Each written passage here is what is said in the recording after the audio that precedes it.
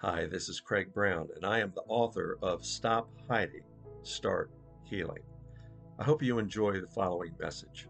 I share from my heart and my own personal experience how to deal with and discover how to be set free from life's challenges, dealing with the pain of the past, shame, guilt, depression, anxiety, life struggles, and addiction. The following message should be a word of encouragement to you, and I hope it is. At the close of the message, I'll tell you exactly how to get a copy of my new book, Stop Hiding, Start Healing. But in the meantime, enjoy the message. This tonight, we've gone over the format of the inventory, right? And now we're going to talk tonight about, and again, we let me just review real quick. Because when we went through our inventory, we talked about the person, right? The person that may have caused us harm, hurt, or whatever in our life, right? And the cause. The next column was what was the cause of that? Third, what was the effect of that? What, by the harm that I received, the damage that was done. And then lastly, what was my part? Not going to spend a whole lot of time, but that's just a quick review of the inventory that we went over last week. Okay, you can get a copy of this. It's on the website. But we went over it in depth last week. Go back and check out that video if you want, because I went step by step, column by column. But what that does when we work through this exercise, what it does is it's really increasing our self-awareness. And I wanted to talk about a number of different things, feelings, emotions that are going to be produced as we are working through this step. And, this is a ministry about truth and grace. The truth is, we've got defects, challenges, pain, shame, addiction, guilt, depression, anxiety. We've got, we're dealing with, not all of us, all of these things, but some things for some of us and what have you. But it produces a lot of different things, right? It produces a lot of different things. Number one, shame. Number two, pain, guilt, etc. And the the thing is, we're reluctant to deal with it because of that, because of these emotions and what have you. But the grace part, the truth is, it's there. The grace is okay. Through God's power and His strength and guidance and encouragement, we're going to be able to work through these things. We're going to become fully more self-aware as we work through this exercise. And the more self-aware you are and in touch with your feelings, your emotions, right? How we're doing mentally, physically, emotionally, spiritually, the much better off you're going to be and the healthier you are going to get in every area. Some may advance more. The emotional part may be more secure over time. The spiritual part, the physical part, the mental part. They all work in coordination with one another, but you may advance in one of those areas more than you would another. But in doing this and working through this step and principle, it's important to realize some how self-aware, how more self-aware we can be. And I want to touch on about 8, 9 different things, feelings, emotions, and things that we're going to be working through, and you need to embrace. We just have to for it to be successful. Now, the principle four says, openly examine and confess my faults to myself, to God, and to someone I trust.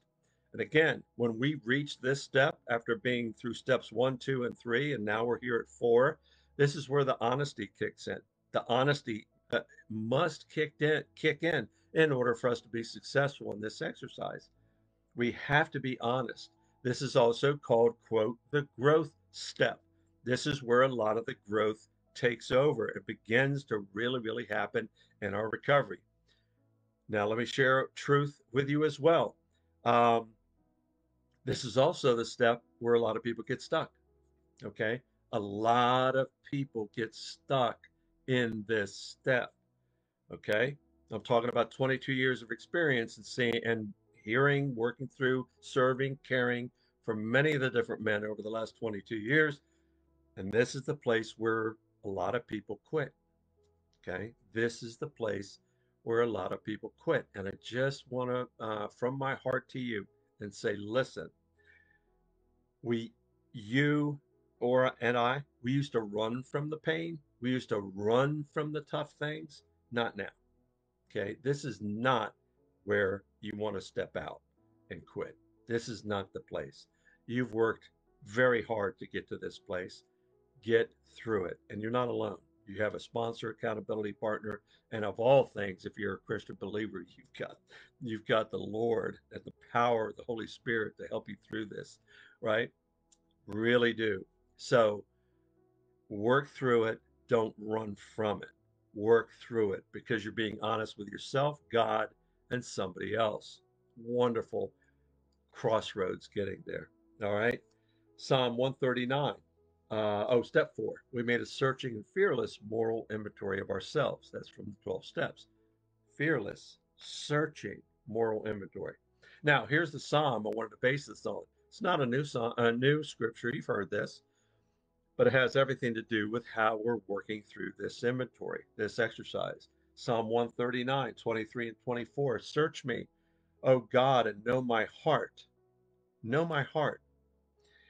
Um, God knows your heart. He knows your struggles. He knows your victories. He knows everything about you because you were fearfully and wonderfully made. He just does. So if you ever think that you don't matter to him, you do. If you feel a distance from him, he hasn't gone anywhere. He created the universe, time, space, and matter. Um, so he's there. So it's like, God, search and know my heart. This is the whole point of recovery. Search this heart of mine, Lord. Then it says, test me, test me. Know my anxious thoughts. See if there's anything offensive in me and lead me in the way everlasting. It's about searching. It's about God knowing our heart, which he does. It's about being honest with myself, God, and somebody else. And it's about, Lord, is there anything offensive in me? And their answer is yes. We all sinned. Sure, there's defects, character defects, shortcomings, and other things we have to be embraced and recognize. And the whole point of this is to get rid of them. What are they? Ugh, they're no good anymore. Get rid of it. That's working, sifting, searching.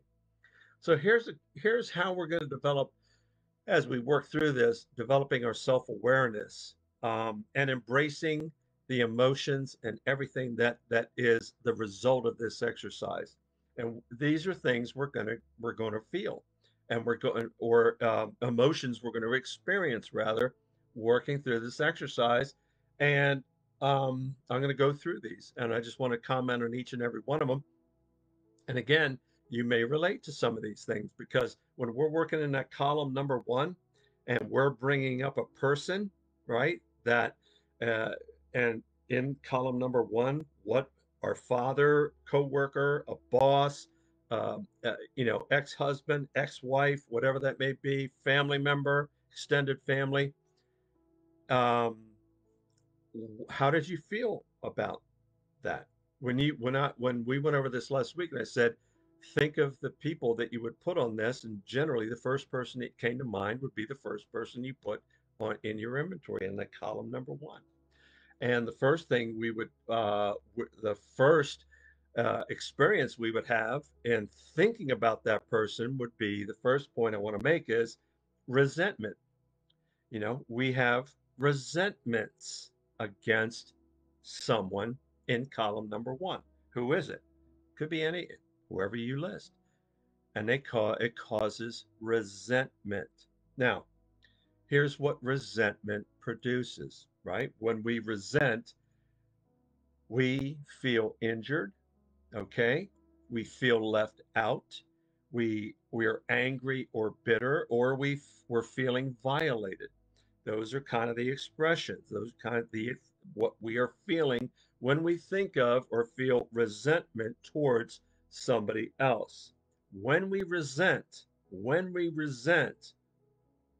it's about feeling injured, left out, angry, or bitter. And that's why this exercise is so important because it's not for them. It's not for anybody on that first column, any of the people that you may list. It's for you. It's for you. So if you're feeling this resentment, it's about putting it down on paper, putting it down, allowing this to come to the surface, dealing with it. And I'm not ever going to say once and for all because it may linger for a while. You're going to deal with it, and you're going to allow the Lord to take it from you. These feelings of anger or bitterness or what, you're going or feeling violated. You're going to be able to heal and allow these to be taken from you. The second thing, when we think of or work through our recovery, the second is fear. When we fear, okay, and I've said often, everything that you and I have always wanted is on the other side of fear. Okay, if you want to have a successful inventory, if you want to have a successful recovery, if you want to have a healthy, successful marriage, if you want to have a healthy career, right? If you want to have a healthy lifestyle, it's on the other side of your fears. Our fears can be inhibiting. Now, when we fear, okay, as a result of this exercise or bring up our fears, we feel threatened.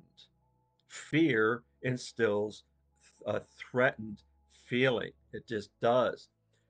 We're fighting for survival when we're dealing with fear. We're resisting change.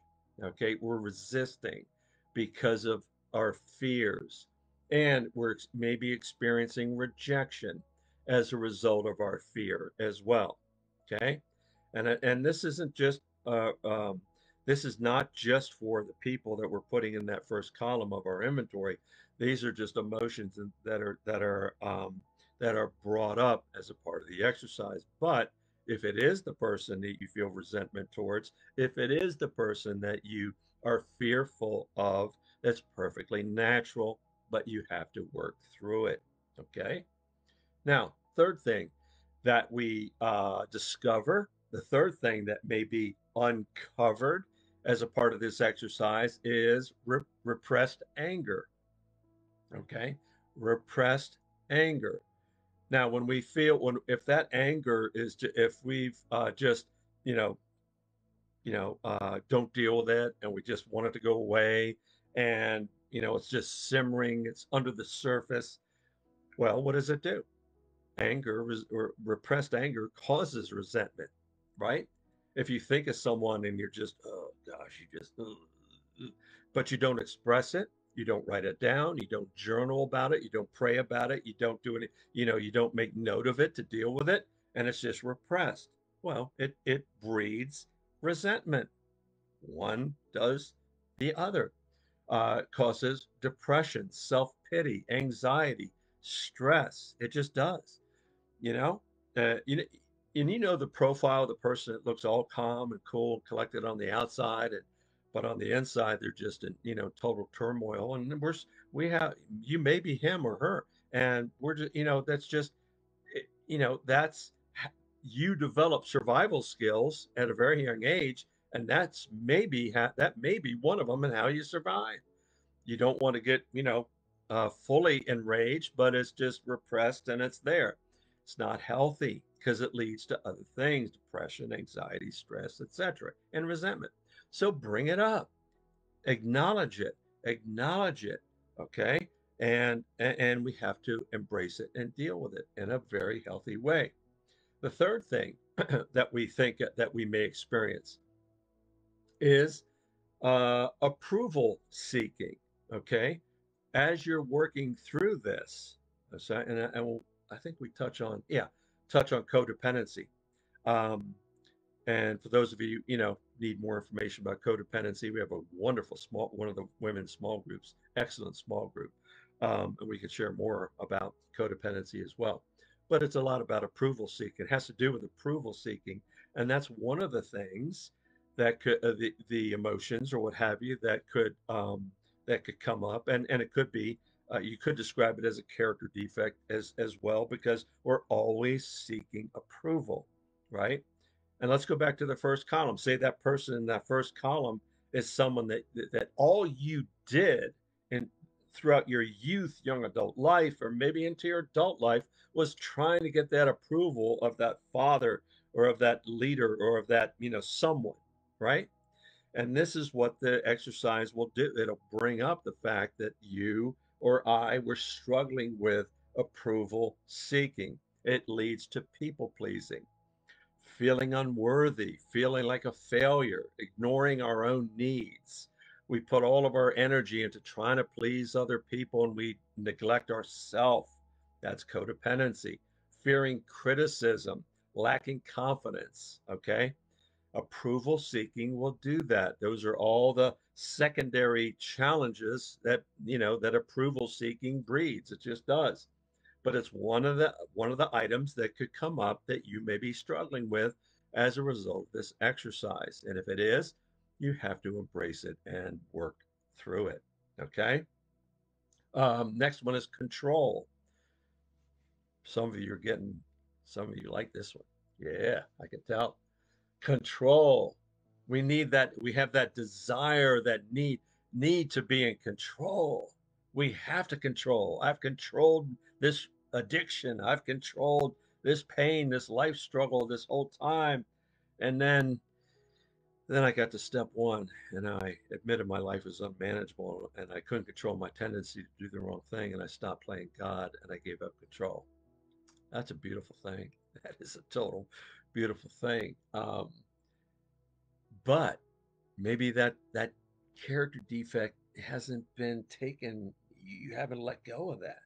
And as a result, due to our need, and again, a need to be in control, what do?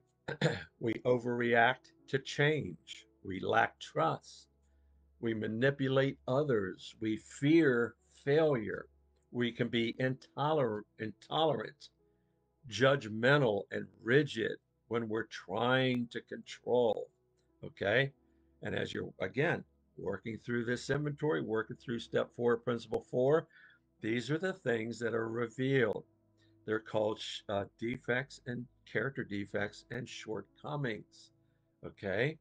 They've been there for a while for most of us. Okay. Those of us that have been in recovery for a while, we've been able to get rid of most, maybe not all yet, still working through them, right? But that's how they are described, character defects and shortcomings. And the only way we fully recognize them is like we're doing tonight. Learn about them. Where are they? How are they? Do I have them? Is this what I'm struggling with? And how do I be set free from these? That's the goal. So control, giving up control. This exercise will help you give up control. Doing your inventory will definitely help you lead to giving up control. And it may take some time. Okay, give yourself some time. Next is fear of abandonment. Okay, fear of abandonment. When we fear abandonment, we may feel insecure, we may worry a lot, we may feel rejected, become codependent, okay, and avoid being alone. All right. Fear of abandonment. A lot of people stay in relationships, bad relationships, because of their fear of abandonment. A lot of people will stay in certain company or stay in a certain sphere of influence, stay in a certain group for fear of abandonment. They have a deep-seated fear of being alone. Okay. Well, there's one that'll never abandon you, that is the Lord. So, you do have he's right there with you at all times.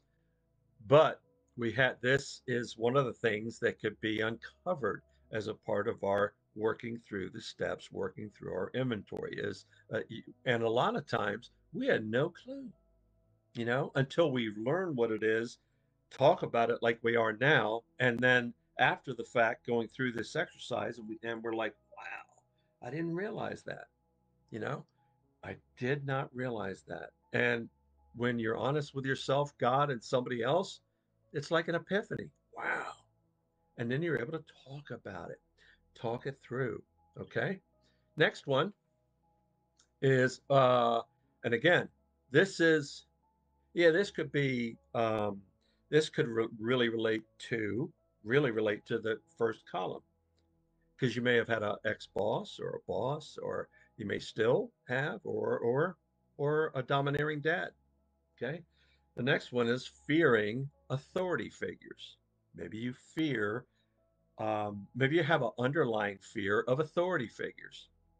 Okay. And as a result of this, working through this exercise, that could be revealed. It's definitely one of the things because this is part of my study and part of what I've learned as a part of working through these steps and being able to share it with you. When we fear abandonment, we may feel insecure. There are a lot of insecurities. We all have them. All of us have a lot of insecurities. Some more than others, some less than others. Matters not how many or how little. We just have them. We all have to agree. Can we agree? We all have insecurities. And this fearing authority figures can make us feel very, um, you know, very inadequate, very inadequate. Um, fear rejection. We compare ourselves to others. We react versus act. Um, that this underlying, and we may not even realize that that's what when you put your finger on it. Wow, that is true. I had that boss or I had that narcissistic boss, and it just, and as a result, or maybe it started with the dad that was domineering or the mother that was just very domineering, and that led to you to develop your escape plans and your survival skills and your coping mechanisms, and you took that with you into your youth and your high school years, your college years, and then career, and then you end up with another real winner who's rather domineering, and you just have this an overlying or underlying fear of authority, and that comes up in this, especially when you're putting those folks in column number one. Okay, and the last thing I'll share, and we'll wrap up here. The last thing that can be produced, and this is the cool part. This is the really, really good news, and the cool part. Uh, some things, one aspect of our life that can be thawed out, and I mean thawed, are frozen feelings. That's right. You don't find them in the frozen food section. You find them in your own heart. Frozen feelings, right? When we have frozen feelings, we may not be fully aware of, or we may be unaware of our feelings. I had this. I really struggled with this. Or I mean, I'm like, you know, I remember people were like, calling me an Iceman or flatliner because I mean, I just, I was there was no up, there was no down, and I didn't know how to grasp because well, I know where it began. At our dinner table back at the house. Oh, you didn't talk about feelings and emotions? No. You are kidding me? Absolutely not. No, we're not talking about your feelings because it's not about you, son, or you, daughter, or you. Everything's about me, right? And that's the kind of environment I grew up in. So I didn't know how to feel. Oh, I knew my emotions. I knew, oh, believe me. But I developed an escape plan and survival skills and everything to deal with it, the coping mechanisms to deal with pain and abandonment, and it's just I was like numb. You become numb, right? And I felt some emotions, but I couldn't come to grips with how my own feelings, about things. It was really interesting until Jesus came in and stirred me up and started breaking me down and building me up, and that's just what happens. I'm going on too much, but frozen feelings. You have frozen feelings that need to be thawed. They do because frozen feelings cause us to, can cause us to be depressed, have distorted feelings, you know, and then struggling with relationships, and not expressing your feelings early on. I don't know about you or where you were able to stand up, if you were being mistreated and not treated disrespectfully or treated a certain way that you wouldn't stand for, what did you do? Did you just cower and just, take it and, and grin and bear it? Or did you speak up? Or did you draw a boundary and say, hey, hold on a minute? Yeah. I mean, that's just, and that's just comes from these feelings being thawed and us getting, embracing how we're feeling and about ourselves instead of worrying about everybody else and being able to embrace it and stay in it. Stay in it instead of running from it. Stay in it. And all of a sudden, and this is what recovery does. It does. It uncovers, it softens that hardened heart. It thaws those frozen feelings. It does. It develops a deeper self-awareness of you and I and how we are doing, right? And how are we people pleasing? No, I don't want to, I do not want to, I've got to stop doing that. Do I have deep resentments? If I do, I'm going to write these down in my inventory. What do I fear? What are my biggest fears? As a result, I'm going to journal. I'm going to write this down. That's one of the effects in my inventory, one of the effects of this circumstance or this person or what have you. Oh, it's just amazing, isn't it? And I hope it's helpful for you. And because all these things, and again, they're all listed here in the post earlier tonight. Get a copy of them and work through those. Make sure you incorporate those into your how you're working through and feeling about yourself. There are so many more. Matter of fact, there, yeah, there were a few I couldn't even include on here. Low self-esteem, low self-worth. These are things that are uncovered, and you know what was in the dark, the light's going to share, it's going to be in the light eventually, and it's shining the Lord's light on those areas of your heart and the areas of your life that you've kept covered. And the whole point of recovery is to be honest with myself, God, and somebody else. I need to do this, and that's where we are now in our study and in our lesson plans on this last day of April, and that it is this April, January, March, April, yeah. That's where we are right now.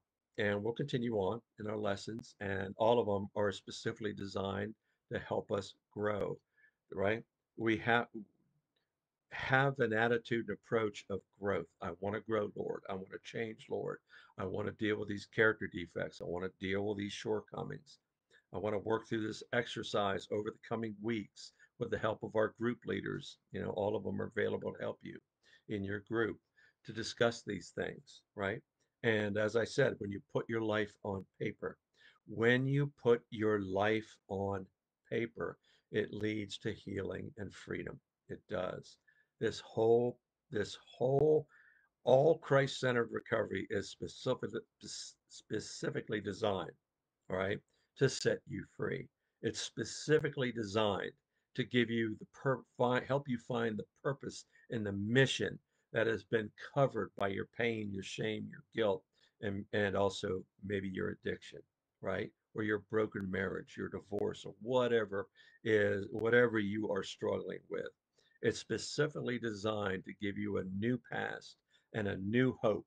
And it's not a past, um, although we deal with it, it's not a past ministry. It's not a past exercise. It's a future exercise because you want to be better tomorrow than you were today. You want to be better next weekend better than you were today. You want to keep improving, and that's the goal. Yes, we're going to hit stuck places. Yet, but you have to recognize them. It's a warning sign. Yes, we're going to have, complacency.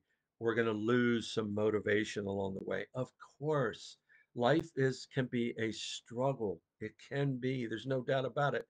That is the truth. But the grace is when you put in the effort, put in the effort. The most important thing you can do is put in an effort for you, nobody else but you. So keep working it. As we work through this, we'll begin to talk about the relational side. right? And we can talk about strengthening our marriages, strengthening our relationships with our kids, et cetera, et cetera. That's what we're striving to get to. But in the meantime, this is about you and nobody else. Stick with it. Stick with it. Do not quit. There's no quit in you. All right. There used to be. There's no quit in you. All right. Let's pray. Father, thank you so much just for this exercise, Lord, just helping us and guiding us and bringing up all these different emotions and other things that we deal with on a regular basis, Lord, not only through our inventory, but just life. You knew that, Lord. That's why you sent the power of the Holy Spirit to come and be with us and in us and through us. And we just welcome him, welcome that in our life to take over our recovery, to guide us every step of the way, Lord. So I pray for every single person, Lord God, that's within earshot or viewing this. I pray an abundance of blessings, of encouragement, of hope, strength, healing, just transformation, honesty, stepping forward, admitting, Lord, that they step out of hiding and start healing. Lord, I pray that for all of us here, Lord God, that we'll take our recovery, we'll take our life, our purpose and mission that you have for each and every one of us to another level, Lord. You take us, Lord Jesus. We can't do it without you. We cannot do it without you. So I pray that for every single person, Lord, give them strength, encouragement, and hope and grace in Jesus' name. Amen. I really hope that my message was an encouragement to you. Okay? I really, truly do. Now, to get a copy of my book, Stop Hiding, Start Healing, one of two ways. You can go to my website, stophiding.starthealingbook.com. Stop Hiding, Start Healing book.com. Or you can go directly to Amazon and in the search bar, put in Craig Brown, Stop Hiding, Start Healing. Okay? If you want to reach out to me, you can send me a direct message on our Facebook page. Stop Hiding, Start Healing on Facebook. Stop Hiding, Start Healing. I hope we'll all be able to do that very soon. Stop hiding, start healing. Enjoy my book. Thank you for tuning in. Talk to you next time.